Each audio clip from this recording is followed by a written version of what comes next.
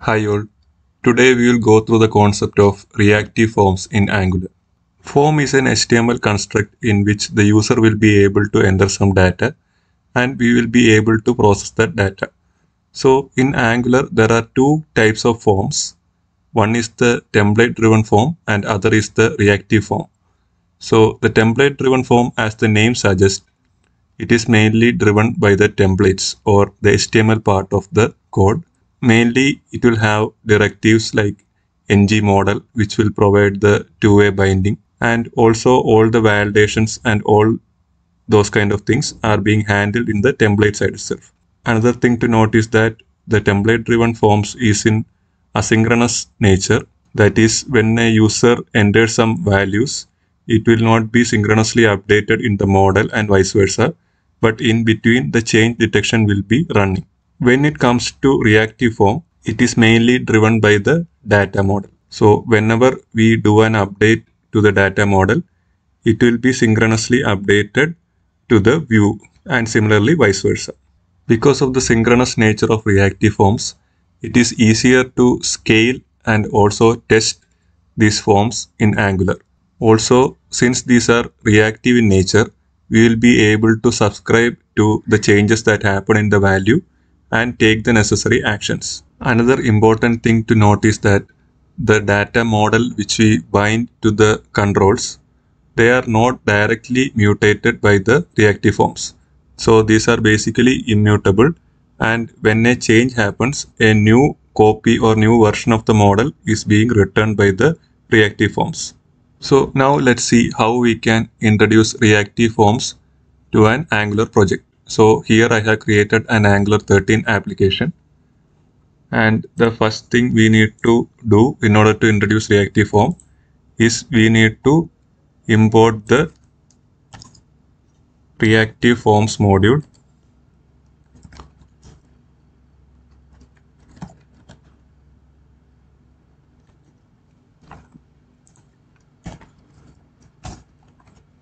So once we add the ReactiveForms module within the imports, we can go to our application, and here I have created a component called form component, within which I have created a form which will have a name field which is of type input text and a submit button.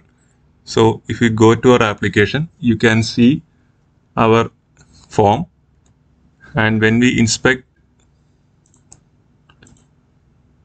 you can see that when we add the reactive form module itself, automatically a no validate attribute is added to the form. When we add this no validate, it prevents the default validation provided by the browser.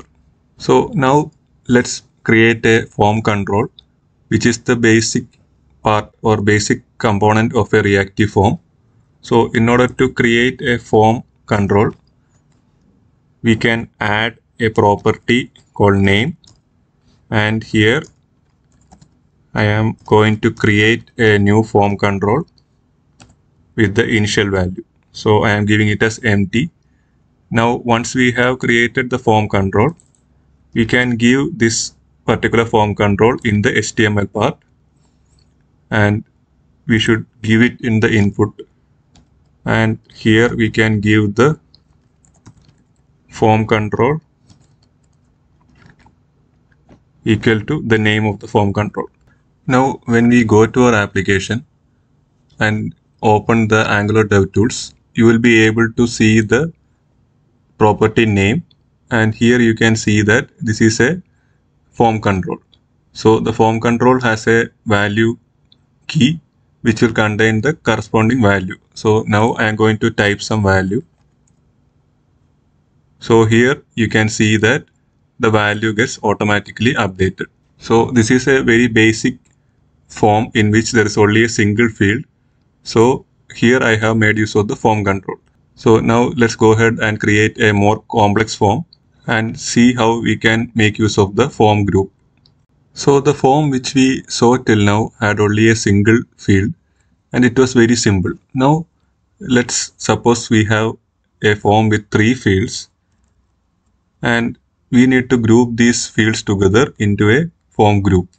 So for that, what we can do is we have something called a form group in which we will be able to create or group together the different form controls.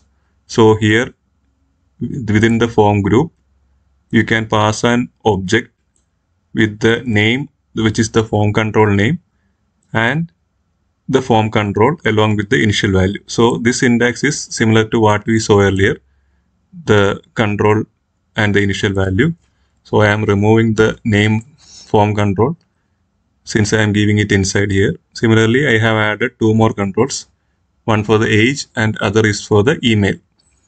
So now in the submit form, that is the action which happens when we click the submit button.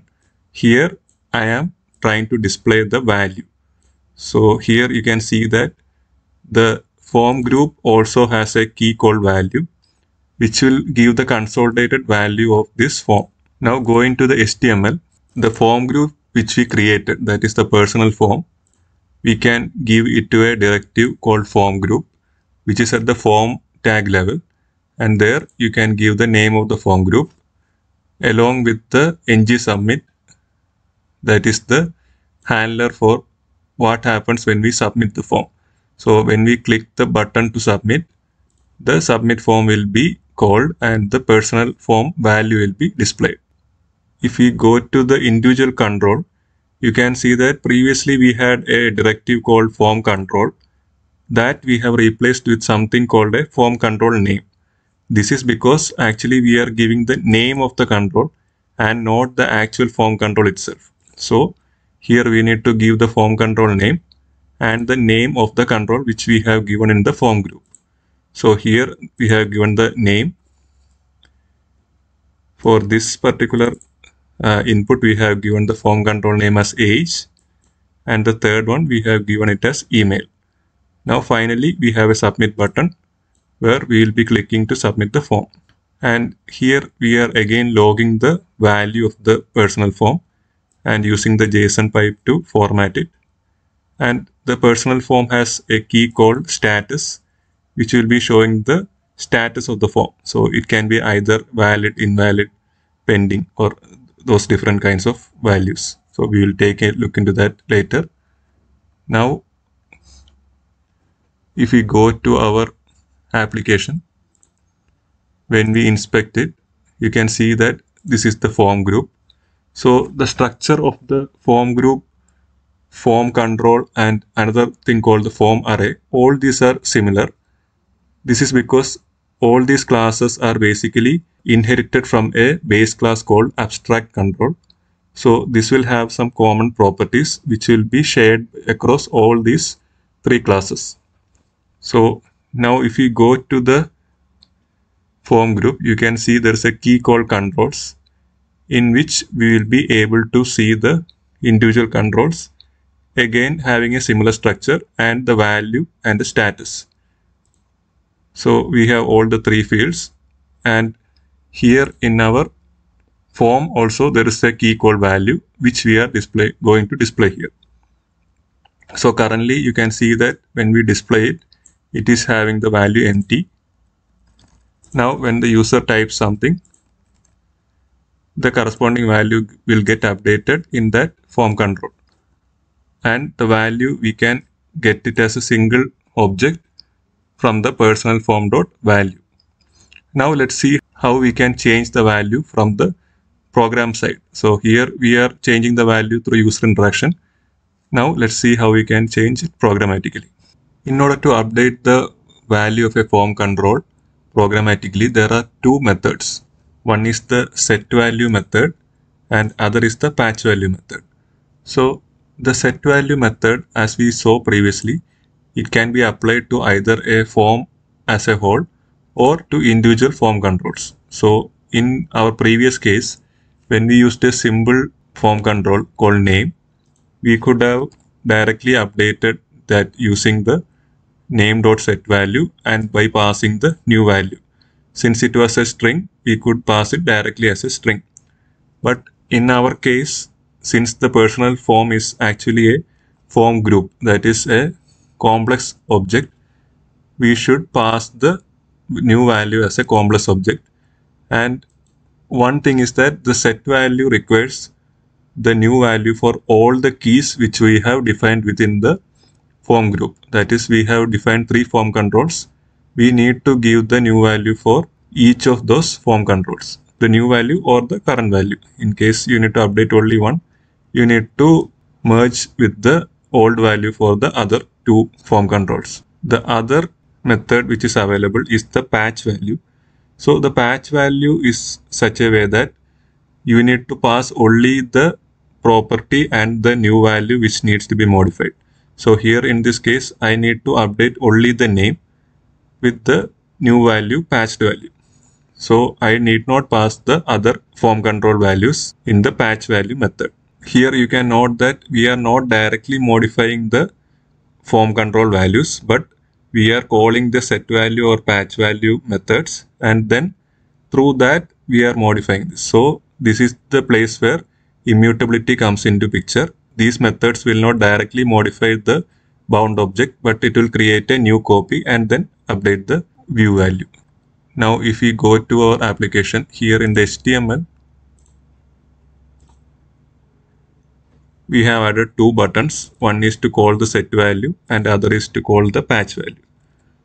So here when we click the set value, you can see that the set value method is being called and the new value is getting bound to our form. Similarly, if we click the patch value, you can see that only the name, that particular field alone got updated and the remaining fields remain the same. So now let's see what happens in case we did not pass the full object to a set value. So now when we try to set the value, an error occurs. It will say that a value should be supplied for the form control with the name email. So hence the set value needs to have the full structure of our form group. Now let's take a look at a bit more complex form. So here actually we are trying out the nested form group. So the form group need not be at the top level of a form. It can come within a form group as well. So here I have added a new form group called address. So the address, as you know, it will be a combination of certain fields. So it can be the street, city, state, zip, all this combines to form the address.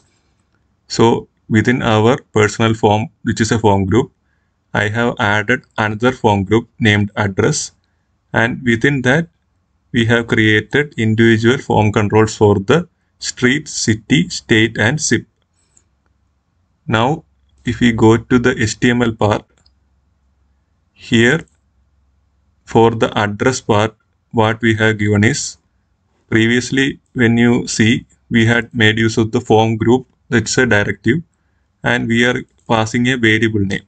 So here in case of our address, we are making use of the another directive called form group name, to which we will be passing a string, that is the actual name of that form group. So this should be exactly same as what we gave here in the TS. And within that form group, we will be able to make use of the different form controls. So here we have the form control name street, city, state and zip. So all these will be correspondingly bound to the controls. Now in our TS, to set the value, we need to pass the entire address object as well. So here you can see that this is ideally an object within an object. So the new object's key is address, and within that we have the different keys street, city, state and zip. So we need to provide values for each of these. So if you don't provide, it will result in an error. Similarly, while making use of the patched value, in case I need to update only the city alone, I need to provide the key of the parent as well. So within the patch value, you need to give the address key, and within that you need to give the city key, which I need to update. So let's go to our application. When I press the patch value, you can see that only the name and the city got updated. And when I click the set value, all the fields get updated. And the new value of the form you can see here in the form value. So the forms which we saw till now, all these had a specific structure. So we knew that the fields will have this particular name and we have defined the structure for that form. So in some cases, there can be fields in a form which can be added dynamically. We may not know the name of that field or how many fields there can be in that form. So in order to handle such scenarios, we have a particular class called FormArray, which we can make use in this scenario. So here in our form, let us suppose we have an entry called hobbies, and we don't know how many hobbies this particular user has. So he can keep on adding his hobbies by making use of the add hobby button. So how we can handle this? So in our main form group, we need to add a new key called hobbies, which will be a new form array. So a form array is quite similar to the form group, but instead of an object, it will be a list of controls. Once we define the form array, in the set value, we will be able to directly set the values. So here I am setting the corresponding value, like whatever value is present currently, the same value I am setting it back. And if we go to our HTML, the syntax is quite similar. We added a new div where we give a directive called FormArray_name, and as part of the FormArray_name, we will be giving the name which we gave here in our TS. So we have given the name hobbies, and within that, when we press the add hobby, we will be calling the method add hobby, and here in the add hobby, what we are doing is we are dynamically creating new form controls and pushing it to the form array. So this is the main use case of form array when we need to create form controls dynamically. Now, once we create a new form control, here we are making use of a getter. So getter is a utility which can be used for shortening this syntax. Like in case we need to access this within our HTML, it can be quite complex. So in order to reduce the complexity, we can make use of getters.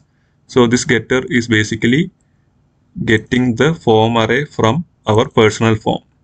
So the form group has a key called get, which can be used to get a particular control by passing the name of the control as the parameter. So here we are passing the name hobbies to the personal form and we are getting the form array. Now this particular getter we can make use throughout our program here in the TS as well as in our HTML. Inside the getter we have a key called controls. As I mentioned earlier, the controls is an array. So we can loop through these controls by making use of the ng_for, and inside the ng_for we are defining an input box where the form control name. So previously the form control name was a string. Here, since we don't know the name of the control, we are making use of the index as the name. So for the first one it will be 1, 2, so it goes on similar. Now once we have bound this, let us run our application. So here you can see that initially in the form value, the hobbies, that is form array, is empty. It does not have any form control. Now when we press on the add hobby, you can see that a label came along with an input text box, and here the form control corresponding value is empty. Now let's add one more. Now if we go ahead and inspect our Angular, inside the controls there is a control named hobby, which is a form array, and inside the form array we have a controls which is an array. So inside this you will be able to see the values. Currently it is empty. Now suppose I add some values.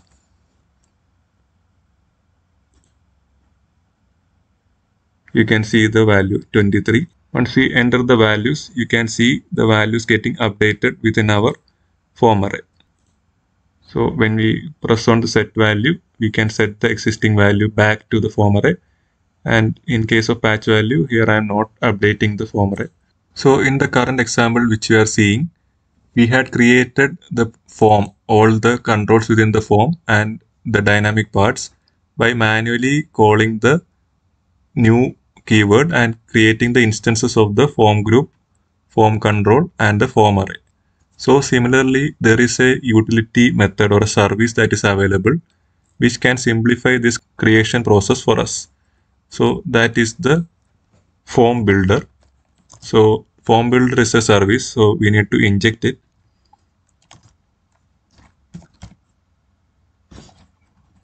Once we inject this service, we will be able to make use of that to create our form.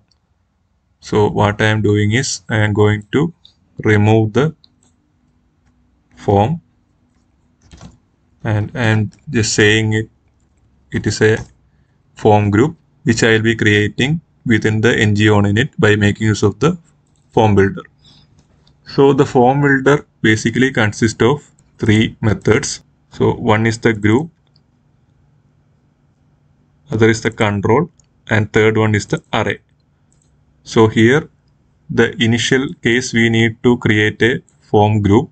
So we call the form builder.group method and pass the structure of our form. So here we pass the name, age, email with the initial value as empty. And the address, since it is again a form group, we need to call the fb.group once more, and to that we will be passing the address related fields.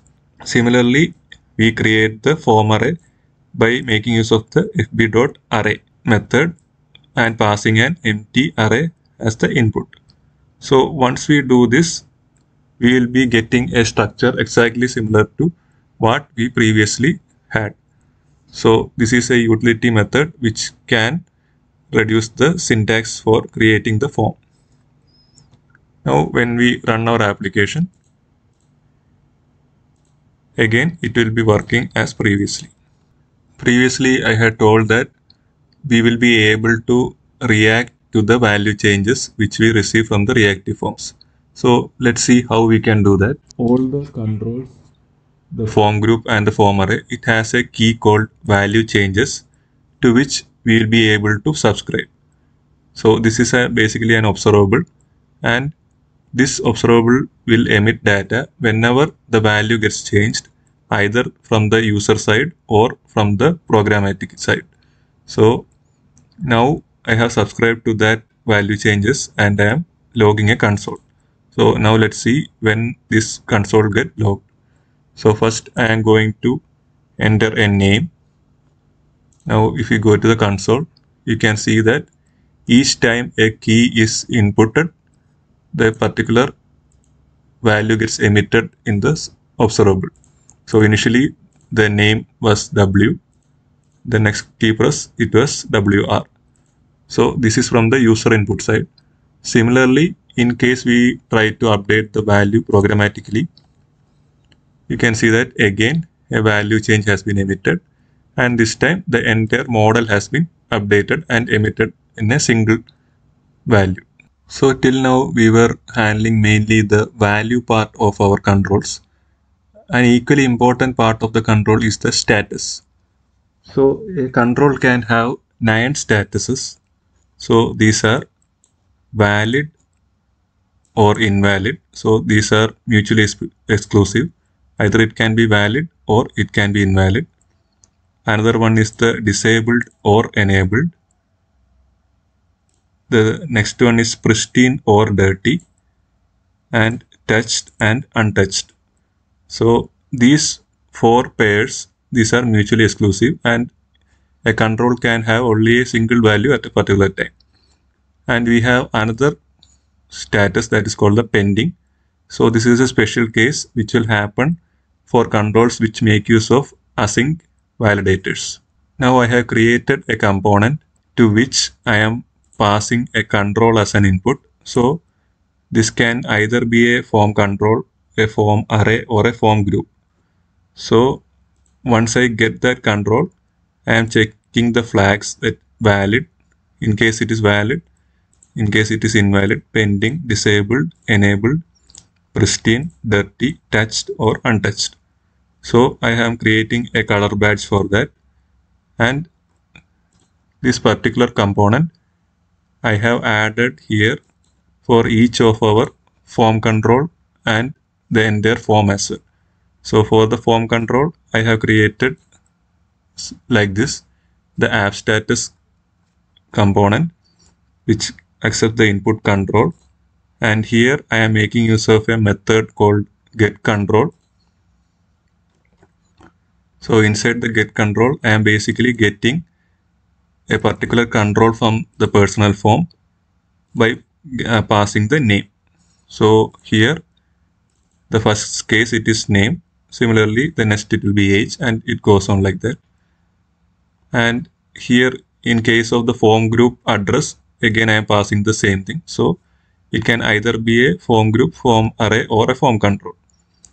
But when we need to fetch something from within a form group that is nested within the main form group, we need to pass this particular syntax, that is the form group name dot the form control name. This is one format. Otherwise you can pass it as an array of strings as well. So here again I am using the same dot format, and in case of the form array I can directly assign the form control because we are looping it through the hobbies.controls. I am directly passing the hobby, and in order to skip the type check I am using the $any. And in case of our main form, you can pass the main form group itself as a input to our control. So once I have done this, we will be able to see the statuses of each of our controls. So this is the status of our control. This is the status of the form group address. And in case I add a hobby, you can see the status of our form array, that is the individual control within the form array. And here we can see the status of our entire form. As of now, since we didn't add any validations, all the controls will be valid. And since we have not disabled anything, all these are in enabled status. And we have not modified any value within these controls. So it is pristine, and we have not even touched it. So what is the meaning of this touched and untouched? So now I am clicking on the name control, and from here I am just tabbing out. That is, I triggered a blur event. So what happens is that whenever a blur event is initiated from a control, the status of that control moves from untouched to touched. Similarly, when we type anything or give an input, you can see that the pristine status changed to dirty. Now even if we revert back to the normal value or the previous value, still that particular control will be dirty. Another thing to note is that whenever we make any change to this particular control, immediately the parent, that is the form group in which this control resides, the status of that parent also got changed. So this is one important property to note, that whenever the status of a descendant changes, immediately that status change is propagated back to the parent. So similarly, if I just tab out from the state, you can see that the state control is changed as well as the form group address also got touched. Similarly, when I type something, you can see that the control as well as the address, that is a form group, also became dirty. Now let's explore the statuses enabled and disabled. So for that I have created a button here that is calling a method change mode on click. And what I am doing is that I am getting the address control and I am checking the disabled property. In case it is disabled, I am trying to call the enable method on that particular control or the form group, and in case it is enabled, I am calling the disabled. So these two methods can be used to enable or disable a control or form group or form array. Now let's go to the application, and you can see that currently the address this particular form group as well as all the controls under it are enabled. So when I click on enable disable, you can see that the form group as well as all the controls within that form group, they have been disabled. So this is the property of the enable disable method. That is, when we try to disable or enable a particular form group or form array, all the descendants will be having the same property. So similarly, when I try to enable the form group, you can see that all the form controls within that particular form group has been enabled. Now let's see how we can reset a particular form back to its initial values. So here I have added a button called reset, and within that I have bound the method reset form. So if you go to the reset form, you can see that there is a method called reset which we will be able to call from within the form group. So this is present for all the controls, that is the form control, form group as well as the form array. So let's go to our application, and here I am setting the value. So the field has been set for each of these values, and in case I change, you can see that the status also get changed. But when we press the reset button, you can see that all the controls have been restored to that initial value which we defined within our program. That is, whatever value we had given here during the initialization process, it has been reset to that value, as well as the status have been reset to the default value. So when we reset our form, you would have seen that the status, pristine and untouched, everything was reset back to its normal value. Like here it is dirty, but when I press reset, it is automatically changed back to the initial value. So let's see how we can do the same thing, like modify the pristine, dirty and the touched, untouched by making use of methods. So there are some inbuilt methods which are available. So one of them is the mark all as touched. So let's do one thing. We will get the address form group control and then call this mark all as touched. Let's see what happens. So this code I have added within the set value. Now when I press set value, previously what happened, the status won't get changed, only the values were updating.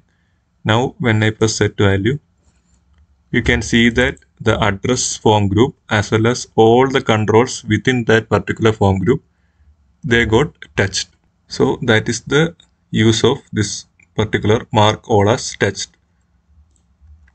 Now let's see another utility method, that is the mark as touched and mark as untouched. So here what I am doing is that initially I am getting the address city, that is the city control within this address form group. So previously I had told either you can use the dot notation, that is address dot city, or you can use the array notation. So this is the array notation. We can pass the address and city as entries to this array, and here initially I am marking the city control as touched, and after 2 seconds I am making it as untouched. So when I click on set value, you can see that the city as well as the address, it changed status to touched, and after 2 seconds it reverted back to the untouched value. Similarly, we have two other utility methods, that is one for setting the field as dirty and other is reverting it back to the pristine form. So again I am making use of the city control, and calling these two methods. First, I'll make it as dirty, and then after 2 seconds, I will revert it to the pristine form.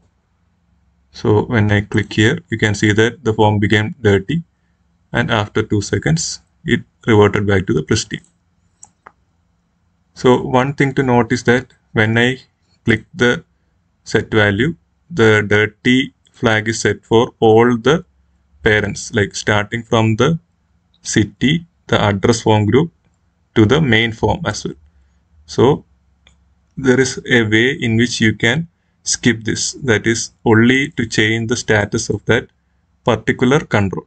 So in that case, what we can do is we can pass a flag, that's an option called only self, and make it as true while calling the mark as dirty. So now what will happen is it will mark that particular control alone, that is the city control alone, and it won't affect the parents. Now let's click on set value. You can see that only that particular control's status changed to dirty.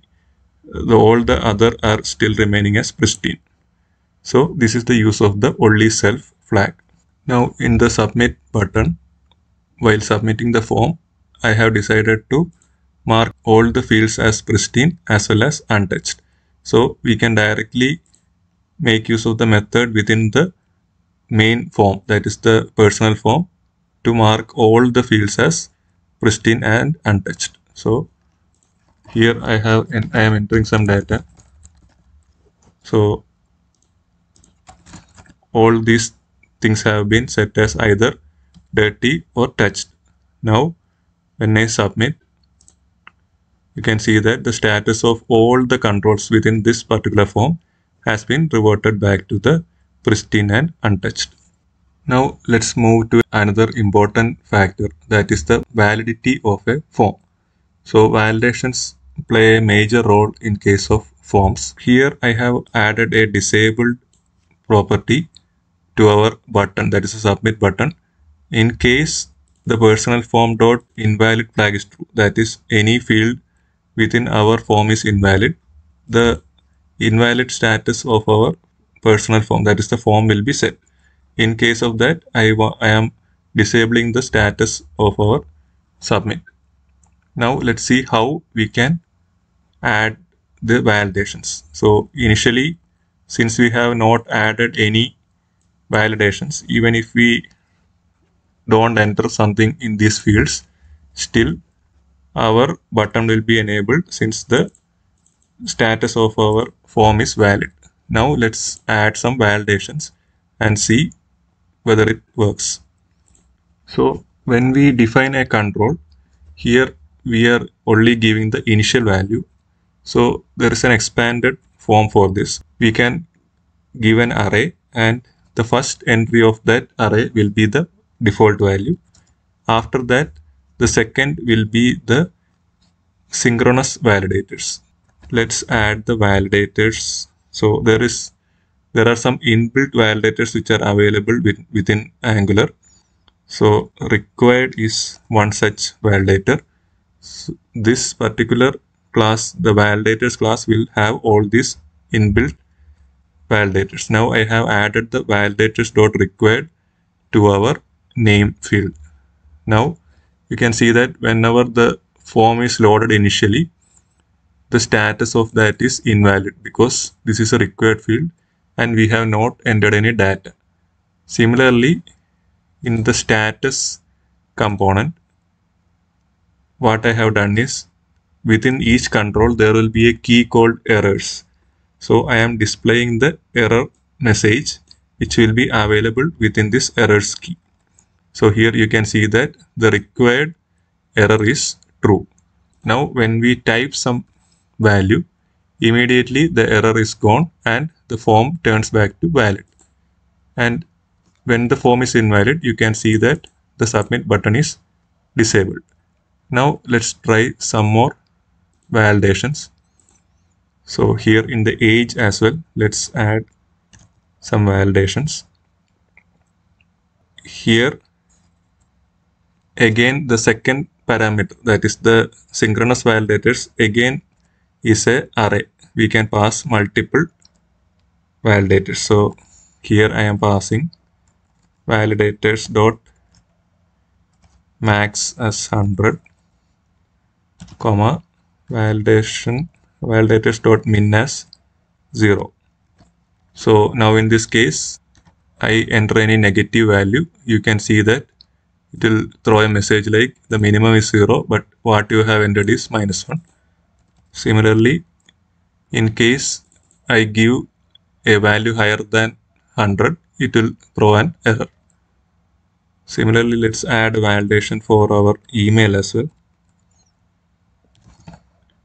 Again, I am giving it as required and it should be an email. So now it is by default invalid until we enter a valid email address.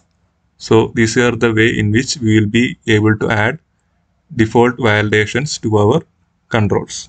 So now in the case of this age field, you can see that even though I added a maximum and minimum validation, still even when I do not enter a value, or in case I add a alphanumeric value, still it is not showing as invalid. Now let's see how we can create a custom validator for this. So custom validator, by which I mean a custom synchronous validator. So here I have created a synchronous validator called numeric validator.ts. So this is the format. We need to create a function which will return another function, and that inner function accepts a control, that is an abstract control, which can either be a form control, form group, or a form array, and it should return a validation errors or null.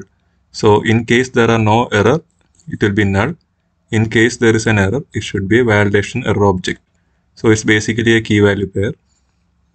So in our scenario, what I am doing is I am getting the control.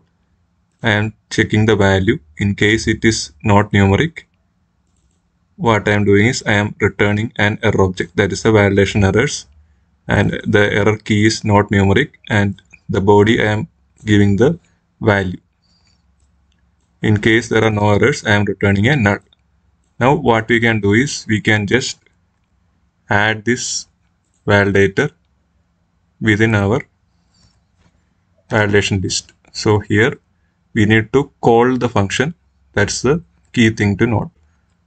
Now once we go back here, you can see that immediately an error is thrown like not numeric and the initial value as well. So unless we enter a proper number, it will be throwing a valid error. So there can be scenarios in which a particular validation might require the value from more than one field. So let's take in our scenario, I need to check the age as well as the state. So by combining these two values, I need to perform a validation. So as you can see that since it involves two controls, we will not be able to tie up that particular validation at a control level. So we need to create this validation at a form level, that is the form group level. So now let's see how we can do that. So the creation of the validator is pretty much similar. We need to create a validator function which we saw earlier, which accepts a control and returns a validation error or null. The key difference is that since we apply this particular validator at the form group level, we will be able to access multiple controls within that form group. So here in our case, we can access both the age as well as the address.state values. So we access both these values and then check for the age restriction which is applicable to that particular state. So in case that restriction is not met, we throw an error, or in case it is met, we return null. Now the key difference is that when we go to our form group, we need to add this validation at the form group main level itself. So how we can do is that in the form builder.group, we can pass a second parameter called validators, and within that we can pass the validator name. So once we do that, if we set the value, you can see that now there are no errors, that is no validity errors at any of the control level, but still the validity of the form is invalid. So you can see that the particular error message is also being shown here.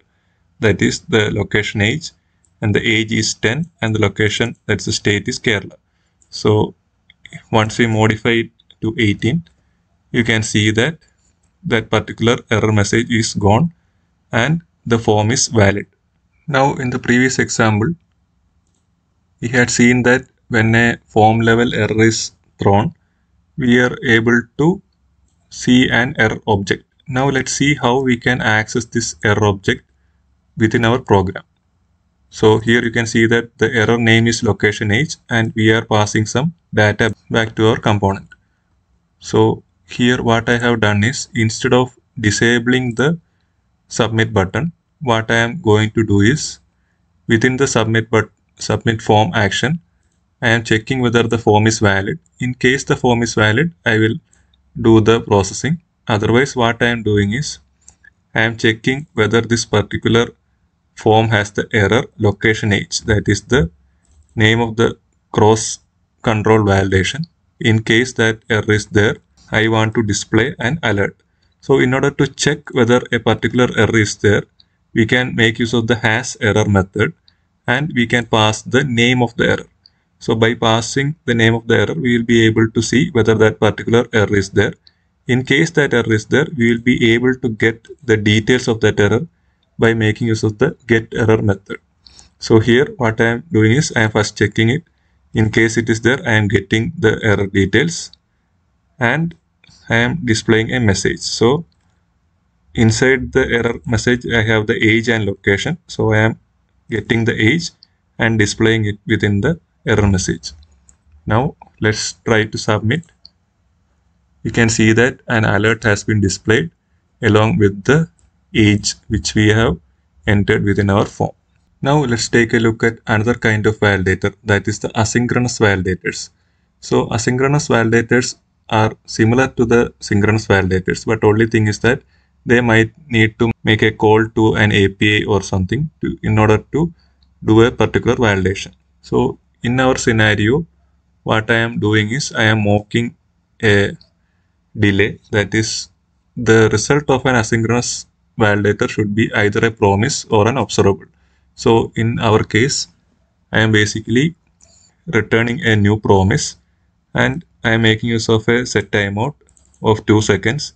Within that, I am checking whether the city. So this particular validator I am planning to add to a city control.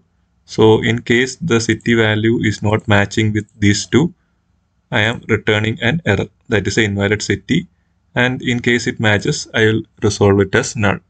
So the difference between the sync and async validators is that this is actually an injectable, and you need to implement the async validator interface, which will have the validate method. So it will accept a control, and as a return, it will be either a promise or it will be an observable. So in case it is an observable, we need to complete that observable before returning it back to the component. So here, since it is a promise, that's fine. I have added the logic here. Now let's go to our form component, and since it is an injectable, we need to inject it as a service here. So city validator I have added here. Now let's go to our city, and here, based on the position, the async validators will be coming as the third parameter. But since we do not have a synchronous validators here, what I have done is, there is another format in which you can pass the async validators or even the sync validators, that is by passing it as an object. And here you can use the key async validators, and within that you can pass a list. I have given the city validator.validate, and I am binding the city validator so that the scope will be kept. Once I have added the async validator, let's run the application and see. So initially I am setting the value. So immediately you can see that the status of that city control, that is where we added the async validator, it changed to pending. Now this will keep on happening either during user interaction or during setting the value from the program. Now let's type something within our city field.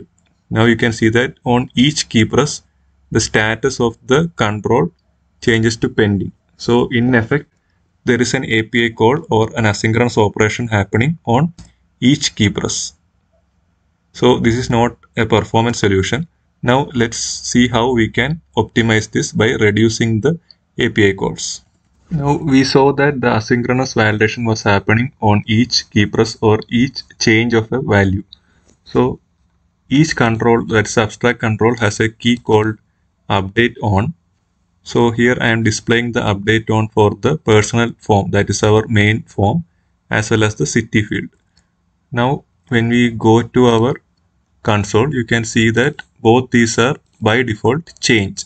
So ideally this is by default change for all the controls throughout our reactive forms.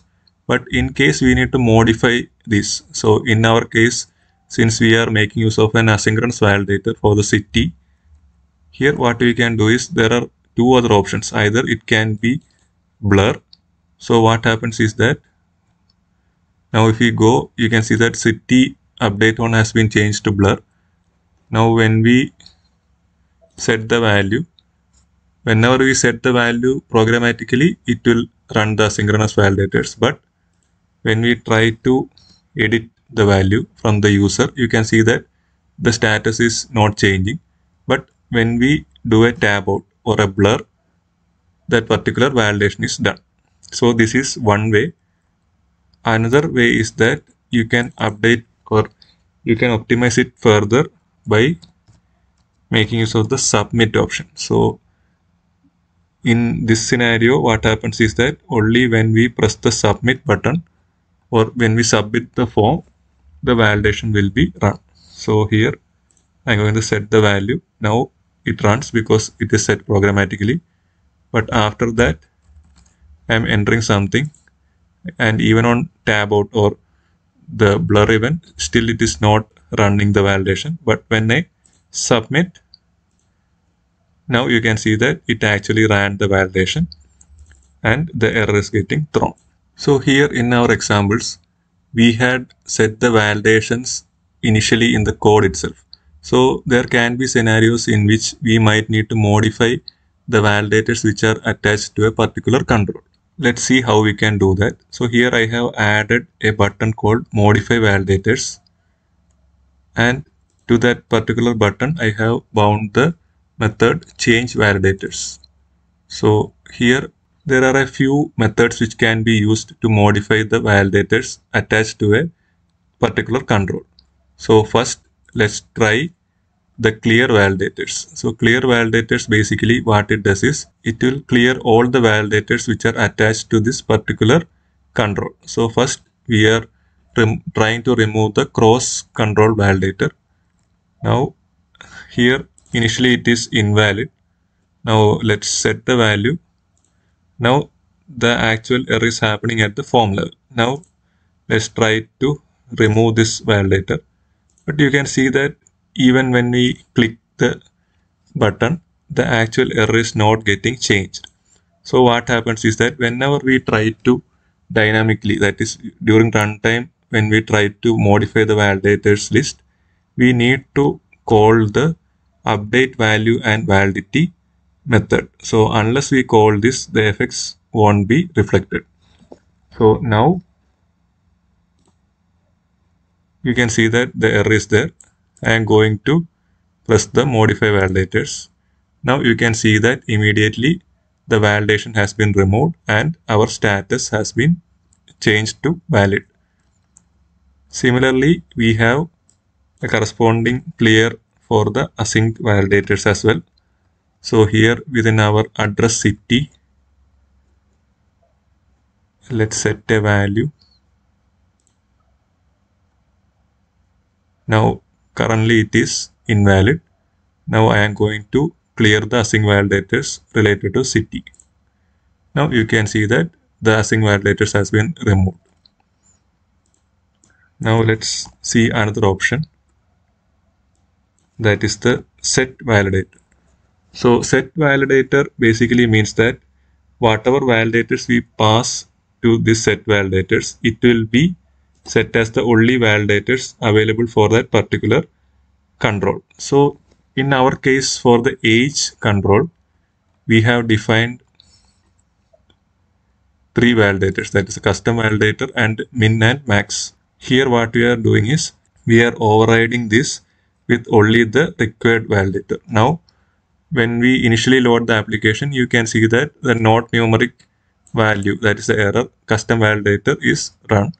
Now when I try to modify the validator, you can see that the required field alone is there. Now when I try to enter any alphabetic character, you can see that all the other validations have been removed. So while using set validator, you should always take care that only that particular validation will be available. Now let's see another scenario where we can make use of the add validators. So the difference between set and add is that the validators which we pass in add validators will be added to the existing list of validators. So here there is another utility method called hash validator. So in our scenario, for the zip code, actually I am checking whether that particular validator, that is the required validation, is present. In case it is not present, I am adding that validator to this particular control. Then I call the update value and validity, and after 2 seconds I am removing that particular validation using the remove validators. So while calling the remove validators, you need to pass the exact same instance of the particular validation which we passed in the add validator. So here I have added the code. Now initially within our zip code there is no validation. Now when I click on the modify validator, you can see that the validation was added, and after 2 seconds it was automatically removed. Similar to the reactive way in which we will be able to watch for value changes, there is an option to listen for the status changes as well. So we have a observable key called statusChanges, to which we can subscribe in order to listen for any status change for that particular abstract control. So once we have added this, let us check the console. So initially I am setting the value. Now you can see that the value change is getting triggered, as well as the status change also we are able to see it here. Now since the status of the form, the main form, is invalid, it is getting displayed here. Now in case I change it to 18, now the value is changed, as well as the status also we are able to see that it got changed. Now we have another way in which we can control the emission of this particular status when we try to update the value. So there is an option called emit event false. So let's see the default behavior. Now when we try to reset,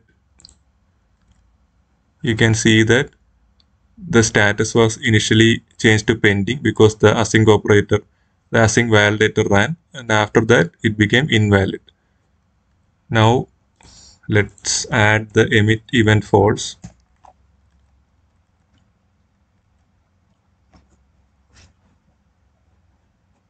Now I am setting the value. In this scenario, the status change was emitted. Now when I try to reset, you can see that both the events were actually not emitted. So in this way, in case you need to avoid the emitting the value change or the status change, you can pass this particular option, that is the emit event, as false. So this option is available in many other methods as well, similar to the only self flag.